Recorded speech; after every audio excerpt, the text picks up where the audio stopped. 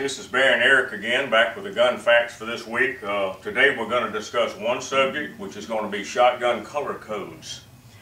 Now, years ago, Federal came up with the idea that all the 12 gauges are red. Anytime you see a Federal shell that's a 12 gauge, it's going to be red. 16 is purple, 20 gauge is yellow, 410 is also red. But anybody that gets this mixed up with this needs to go back to Gun Class 101. Now later, all the 10 gauge loads from Federal are brown. That's the Federal heavyweight turkey load. And here's the old, that's a 766 grain slug. They stopped loading this shell about a year ago, and it's one of our favorites for going out and destroying stuff. But here's your color codes. Now, as you can see over here, other manufacturers, they just go off the board.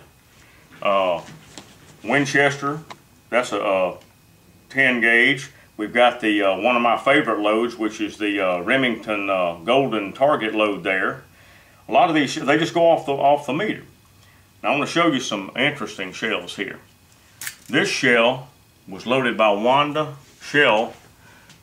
This shell is probably 30 years old, but they had the idea of making it a clear body. You can see the powder, you can see the yellow indicates 20 gauge, and you can see the size of the shot in it, all by just picking it up and looking at it. Now this shell also indicates that you don't really need a brass shotgun shell head. This is all plastic, no head on it. Now, this is an old Winchester shell. This is a 14 gauge. This is one out of my collection. I don't know what it was designed for.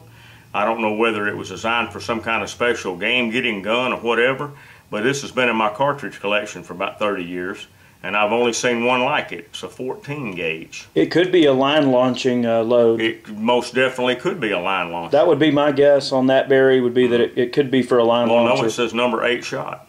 Number 8 shot, okay. Yeah. Well, there you go. Okay. Now these two shells, back in the 60s, they had the Air Force had an M6 rifle for pilots. This was a survival load. Number 6 shot, a Winchester shell, all aluminum.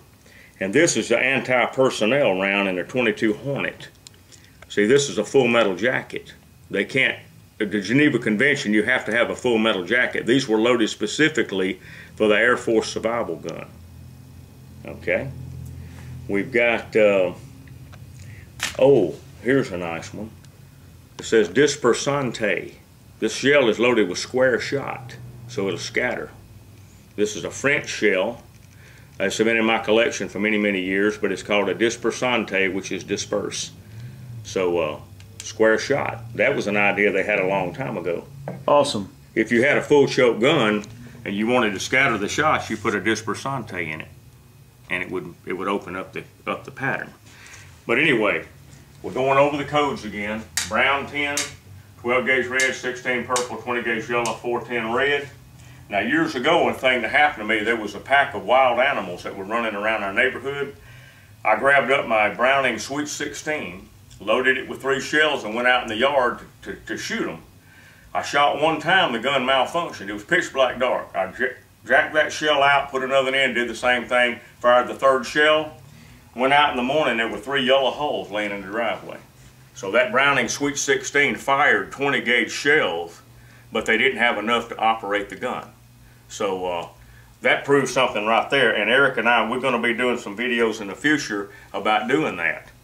Shooting shells in like a 20 and a 16, a 16 and a 12. We've already done a little bit of work, like for instance we did the 12 or the 20 and a 12 video where we shot a 20 gauge inside of a 12 gauge, and then we loaded actually a 12 gauge behind it, and that was pretty scary. Right, but a 16 won't drop down in the barrel.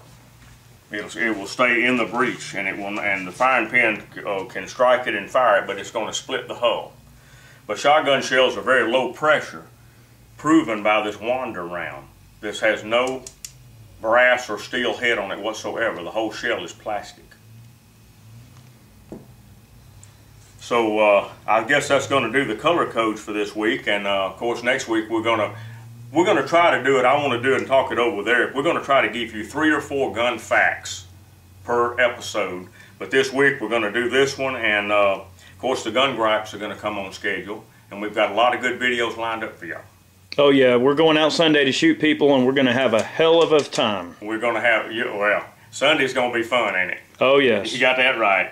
Well, y'all just enjoy the videos, and just, you know, keep your heads up and everything, and don't worry about all this political stuff going on. It's starting to turn around for us now.